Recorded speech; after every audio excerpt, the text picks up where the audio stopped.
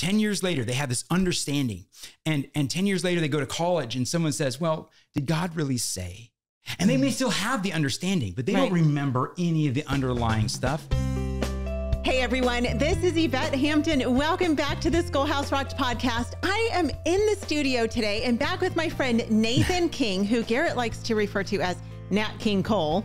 It's true. It's true. He came up with that all by himself. I know. He's so smart. That's why I keep him around. And because he's really good at producing this podcast. He is indeed. He's a gifted man. Yeah. Well, and I love him. And he's the father of my children. There's several. So many things. A lot of elements. A lot of elements. But I know you guys are good buddies and your family is amazing. We love your family. Oh, thank you. We enjoy you as well. Yeah, thanks. You guys live near us. Yep. You work for IEW. I do. And you have a lot of other exciting things going on, like Bible Quest. That's true. Yeah. Which we've already done a podcast on. We will put links to that in the show notes so that you guys can hear all about Bible Quest. But this week we are going to talk about the power of memorization. And we are super excited about that. But before we get into that, we want to say thank you to our sponsor, CTC Math. If you guys are looking for a great online math program, go to ctcmath.com. Try them out for free, ctcmath.com. So Nat King Cole, Nathan King, introduce yourself to us again. So for maybe those who, I think it's been about a year probably since you were on with your beautiful wife, Melissa. Yeah. Talking about Bible Quest. And we talked a little bit about memorization in that one, but not too much. So we're going to go deep this week into memorization, but introduce us to your family. Okay. So my name is Nathan King and I was a youth pastor for 13 years up in Kansas. At the end of that time, God called us down to work at IEW. But while we were up there, there was this opportunity that we had to start homeschooling. We started this homeschooling journey with my daughter, Lydia, when she was about 4. And we got introduced to kind of some amazing concepts at that time that I had never really considered before. I actually was a secondary education major back in college. Okay. And so, and Bible, I did a dual degree. Nice. So, but anyway, but I'd never been exposed to some of the concepts that we're going to talk about tonight. And memorization really wasn't a major component of that. I mean, that sounds kind of odd in some ways. It's like, you got to memorize some stuff, right? But honestly, in what we studied, I went to Kansas State University. But in what we studied, I didn't really have much in the way of memorization. That really wasn't an emphasis of what they were talking about. They had some other things they emphasized, but not that. Yeah. And so, anyway, we built this program called Bible Quest because we kind of saw a need for biblical literacy and ways like tools to teach biblical literacy. Yeah. And part of that is, of course, that memorization component. And like, well, don't you just memorize the Bible? Well, yes, you can memorize the Bible and you don't need Bible Quest. You don't need it. God's word. So you do sufficient. need the Bible. You do need the Bible though. That's right. What we do is we create tools that are helpful in learning the Bible. And so, anyway, that's kind of where we came from. We've been working at IEW now for, about 6 years. I think it's about how long. And it's been a fun thing. I get to work with Andrew Pudawa and I get to, AP. AP. And I get to work on a lot of really, I find very fascinating projects. So I have 4 kids. We have a 5th one. We have 5 kids. Yeah. One is just not outside Amen. yet. That's right. We go all the way down from 15 all the way down to, of course, still in the womb. So. Yeah. So exciting. Do you know yet if it's a boy or a girl? So if you do, you probably can't say on the podcast. No, I actually don't know because today we actually had a appointment with the midwife. We're going to go that route. And she has, they have such cool technology now. I mean, that you can do like the sonogram and everything, like, with the smartphone and this little, this little attachment thing. Wow. It's amazing. Like we used to have to pay so much money to do that. Anyway, but now, they can just kind of do that stuff, but it isn't the same quality as like the professional grade sonogram. So we didn't get quite that level of detail. Oh, man. We're thinking girl. Oh yeah. But well, you've got 4 girls already. I've got 3 girls already. 3 girls and one boy. Yeah. And so he has to hold his own. Yeah. Well, he's good at it. He's such a sweet kid. So that is so exciting. We are super excited for your family. Thank you. Children are an absolute blessing from the Lord. And so it's fun. It's so funny. This has absolutely nothing to do with what we're talking about today. But this morning, Brooklyn and I were joking about, all the people who do the like 1 and done, 2 and through. I had said 3 and G, so we went all the way to some more, yeah. We went all the way to 10. It was kind of funny. Anyway, I won't list them all for you because I can't remember, but it was pretty funny. Yeah. Anyway, so yes, we are going to dig into the topic of memorization. And it's so interesting when I think about memorization, because when I think about it in my world of schooling and academics as a kid, this is what it looked like for me. I would memorize, quote unquote, something for a test. Mm-hmm. I would take the test. I would remember some of what I had so-called memorized. And after that test was over, it was gone out of my brain, which is why I remember virtually nothing from school. Right. And I would say that I'm probably not alone in that. You're not. Most of us, that was our world of memorization, but I was never actually taught to memorize much of anything. The only thing I ever remember memorizing as a child is I had a teacher, Heather Horning was her name. She was one of my favorite people in the whole world. Still is. She's an amazing woman. And she taught us to memorize in 6th grade. I went to a Christian school, and we memorized John 1 through 13. In the beginning was the Word, and the Word was with God, and the Word was God. He was with God in the beginning. And I still can say most of it. And that was many years ago, but I don't ever remember memorizing anything other than that piece of scripture. So when Garrett and I had kids, Garrett said, I want our girls to memorize scripture. And I was like, okay. I mean, are they capable of that? They're like little teeny tiny. They're like we started this when Brooklyn was like 2. Okay. And sure enough, I mean, we just would read it, the same thing over and over, and she would memorize it. And so I started to understand. Wait, you didn't have any special tools? No special tools. You just like ran with it? Yeah. You don't even need Bible Quest. Right. I know. But we do need the Bible. So it's really cool just to see how kids have the ability to memorize all sorts of things, which obviously they memorize songs, they memorize books as we read them. But I want to talk about like first kind of the why, as we think about homeschooling, we always have to know our why and our purpose behind anything we do. Like, why do we do the things we do? So when we think about memorization, let's first talk about the why of memorization. Why should we and do we memorize anything? Right. Yeah, for sure. And I think you bring up a great point. It's like and that was kind of how my education was as well, is that you kind of have this vague familiarity with things, right? Mm-hmm. You didn't ever center in and just really, master this body of knowledge unless it was necessessary for a later bit of knowledge, like math. We practiced over and over, but that was a skill. Math facts, math facts, we did memorize those. I actually do remember doing that. I don't know if they still do that in school now. Yeah. The calculator question and all that kind of stuff. But yeah, I mean, so there was a few things we did, and I think our culture does memorize when it matters, right? Like there's a few things they still memorize. Kids still learn the ABC song. Right. They may not learn it in school. I don't know, but their parents teach it to them. People, you teach it because you have to, right? I mean, that you have to memorize. ABCs. Yeah. You got to learn the ABCs. But the question you asked was, kind of why do we memorize? And one thing that actually Andrew Pudwa brought up, in his talk, he has a talk on, I'm his speaker coordinator, so I get to interact with a lot of his content. He talks about the goodness of memory. And that whole talk, one of the things that he brings up in there is, if you didn't memorize anything, you would know nothing, right? Wow. Like every word I'm saying right now, every word you've said, you've memorized. Yeah. I've never thought of that. Yeah. I mean, it's just the idea that I had to memorize those words. I can't just use them wholesale. And so in that sense, memorization actually gives us a context for any communication.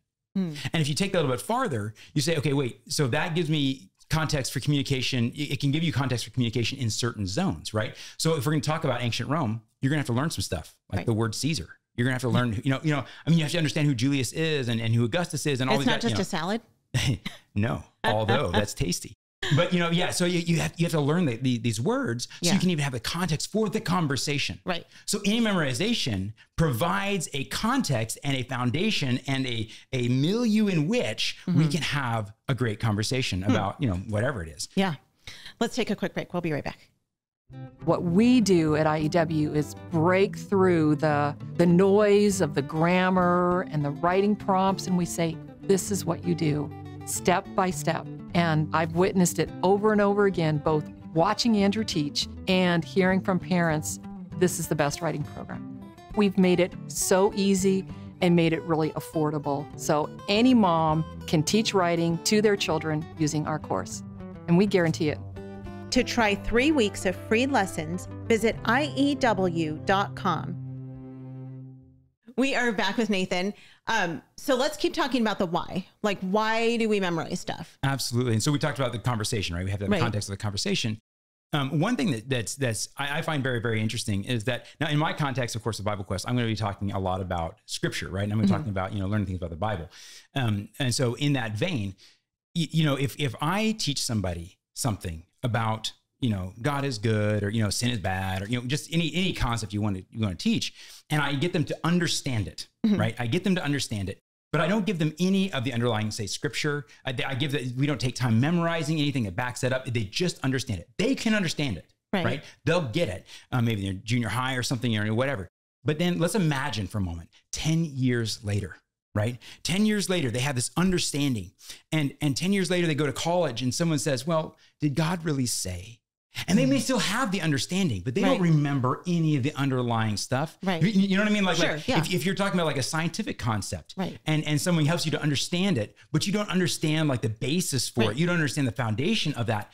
10 years later, you're going to say, well, no, I think that's the way it is, but I don't really know. Right. And so of course, with God's word, that's a big deal. Yeah. Right. Because if you start saying, did God really say? Right. My understanding gets wobbly. Yeah. Right. And so in that sense, memorization not only provides even the means that we can have a conversation, it also provides the reinforcement for the understanding that I need. Like we all love the understanding, right? We all love kids to have understanding. Yeah. But if it's not shored up by anything underneath it, if it doesn't have a foundation of memorized repertoire, how can you back it up? Yeah. Right? In a conversation, someone else can say, well, I can back it up with this fact and this fact, what I think about that. And I don't think that's true. How are you going to fight that? Right. Right. And that can leave you in a place where you're kind of like, well, is it really? You know? And that's frustrating. I don't know, that doesn't necessarily shipwreck faith on its own. Sure.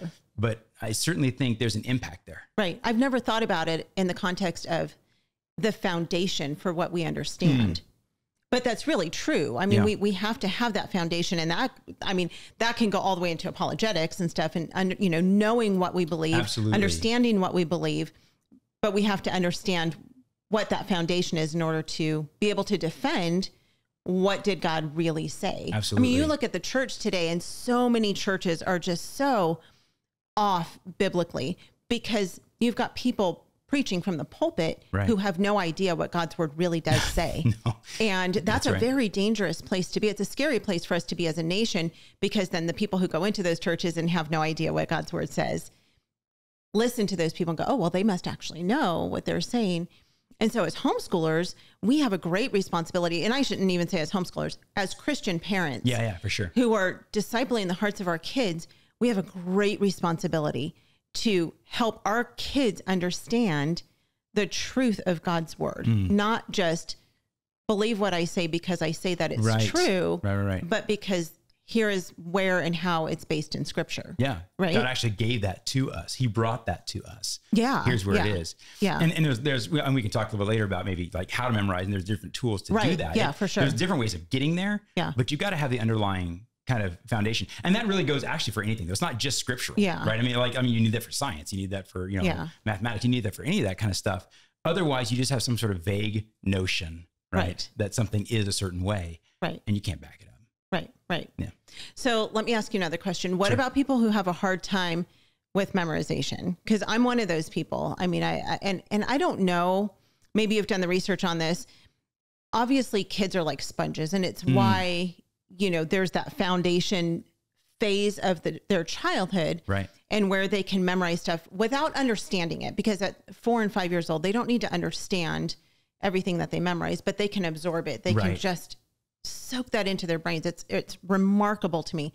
But as an adult, like I've never trained my brain, as Lee Borton says, train the brain to retain. Absolutely. I've never trained my brain to retain, and I have a really, really hard time with memorization still. And so it's always shocking to me when we've memorized scripture as a family, and my girls, at 4 and 5 years old, they can do it. They can say entire chapters of Psalms and Proverbs and various parts of scripture. And I'm like, I got like the first 3 verses, and they can rattle off the whole thing. And it's just amazing. So talk to the person, and not just the adult, but the person who, maybe adult or child, who has a hard time with memorization. Absolutely. So kind of in general, memorization is easier for younger kids. It is true. And it's in general. Obviously, there's gonna be exceptions to the rule. Why do you think that is? I think it's the way God designed us. But if you think about, like, a child has to absorb a huge amount of specifically language, right? I mean, like, you talk about a kid that, what is it, 18 months or something, maybe they start saying mama. It's been a while since I've had little kids. So if I got the age wrong, You're about to do this again. I'm about to have it again. Yeah. So anyway, but they say mom, and then they say mama, mama, mama, they're saying it over and over again. And you're like, are they ever going to get another one? And then suddenly they start saying another word. Right. And Andrew Pudewa talks about this. This is one of the things that he talked about too. And apparently for him, the second word for his oldest was Coco, the dog down the street. It wasn't Dad. He had to deal with that. But anyway, but then they get another word, and then they get another one, and then it starts coming faster and faster and faster, right? But they have to absorb that. And every human being has that to some capacity. Clearly, there are people who are brain injured and have, there's issues where that can happen. But the vast majority, that's exactly what happens. And so I think that's probably why God gave that ability to these kids. They have an extremely elastic brain. They also have, I guess, like something like 85% of all the neural connections you will ever have are by the time are formed by the time you're age like 6 or 7. Wow. And so, we still do grow. Like our brains still do develop. They still do have, I think, something like 300 neurons a day. Wow. That you're actually producing. Amazing. Yeah. Which is really incredible. Of course, that's like a super, super tiny amount of, Yeah. But it is, if it's true, you actually have these neurons, being built in your brain all the time. Yeah. And it's just, you have so many of them when you're little. There's a lot to learn. It's a big world. It's a big, wonderful world that God made, and you've got to be able to absorb it. But you came out, you came out as a little baby, and you got to grow that brain and that head. And I think that's the reason why they have such a capacity to take in information that way. And that's one really interesting point is that, little kids don't mind memorization. Like adults, we could get annoyed or, whatever with like seeing the same VeggieTales over and over again, or whatever. They don't. There's a comfort there, right? To seeing the same thing over and over again. It's like, I know what's going to happen. There was some research actually done, Sesame Street. Sesame Street is actually research-based, the original stuff. I know that. Like, I believe that. I don't even know some stuff Don't watch today. it now. I don't even, But the original stuff that they were actually doing a research-based. And one of the things that they did was they would show a certain sequence, like, I can't remember who it was. It was one of the Muppets. Anyway, it was a certain sequence of them doing a very specific, script. Okay. And they'd show that sequence on Monday and Tuesday and Wednesday. And then they wouldn't show it on Thursday. And then they would show it on Friday. And the kids would get up and cheer when they saw that. Okay. Wow. Because they're like, oh yeah, we remember this? So-and-so is doing, whatever. Yeah. And so they love that repetition. And it was even cause for celebration for them. Yeah. And so I know that doesn't answer the general question that you asked, but there is a kind of a reassurance that God did design kids to take that in. Now, what do we do about that when we're older? Right. What do we do about that? The good news is that there's actually tools that you can use. Okay. You can train your brain. It is actually a teachable, learnable skill. You mentioned Lee Borton's, and she called it trainable, right? And so there's other people who have talked a lot about this. If you really want to go deep, and we'll talk some more about tools maybe in a little bit. Yeah. But if you really want to go deep, there's a book called Moonwalking with Einstein. If you want to go deep into what it means to have a well-trained mind that can memorize things very quickly. This is about people. It's like there's a competition, like a memory competition. It's like a modern thing, right? And this guy went and he joined this competition, and he was able to memorize 2 decks of cards that were shuffled together in 90 seconds. Wow! Like memorize it. Okay, and there's a way to do that. There's actually tools you can use, and those are not, and some of those are not readily apparent. So I guess that's kind of the good news is that you may be like, oh man, just rote memorization is not working for me. Good news is there's actually other things you can do. So, but it is teachable. It is trainable. It's like when people learn an extra language, they learn their second language. The third one is easier. Because the brain has been trained to make certain connections. And when you make those connections, the more you connect those neurons, because every time that you use a neuron, right? A neuron has like an axon that goes over and it has like this, it crosses this synapse with these dendrites, right? And now we're doing a science lesson. Oh, sorry. Yeah, science lesson. But it's sending the signal along that axon and it crosses that little synapse. Anyway, every time it does that, it strengthens that connection, right? And if you do that enough, that connection actually becomes like permanent or semi-permanent. right? And so that's what's happening is you're going over that. You're making those connections, more and more permanent. The more connections you get in your brain, the higher your capacity to learn actually becomes. It actually increases. We know this more, we know this more now. And I'm not a brain scientist, but I'm just saying this is stuff like research in the last few decades. But that the brain is actually capable of increasing its capacity for doing things like memory, and healing. And there's a lot that goes into that. But anyway, that's kind of the reassurance and the encouragement there. So it's basically exercise. You're exercising your brain for sure, and stretching your brain to be able to memorize. And sometimes you're done and you're just tired because you tired it out. You can tire it out because it is at its work. Yeah. We talked about this, I think, with Tyler Hogan. And I think we talked about this part of it. And I was saying it's interesting because when you think about getting a new job, I know, in the past I've gotten new jobs before, and you go into a brand new job and maybe, you're sitting at a desk. I mean, this was my experience. I did administrative work years ago. And I remember specifically one job I went and I sat at a desk all day long, and I wasn't doing any physical labor. I was just learning a new job. And after every day for the first couple days, I would just go home and I was like, I am so exhausted. I just mentally, but my whole body felt drained, as if I had been, doing construction all day, I mean, it was insane. And I think it's that type of thing where I was exercising my brain beyond what it's typically, being used for. So anyway, we are out of time, but really quickly tell us, you mentioned Bible Quest. And of course we've done a whole episode on that, but tell us, for those who have missed that episode, and again, we'll put links to that in the show notes, very quickly, what is Bible Quest? And we've got commercials for it. I know you've sponsored the podcast, which is so exciting, but give us just a brief overview of Bible Quest. Okay. So basically, there is a method of learning called the classical model. Lots of people, when they say classical education, it can mean a whole lot of different things. I'm talking about just kind of the plan. Okay. And that basically is memorize stuff, which I'm a big fan of. And then read and talk about stuff.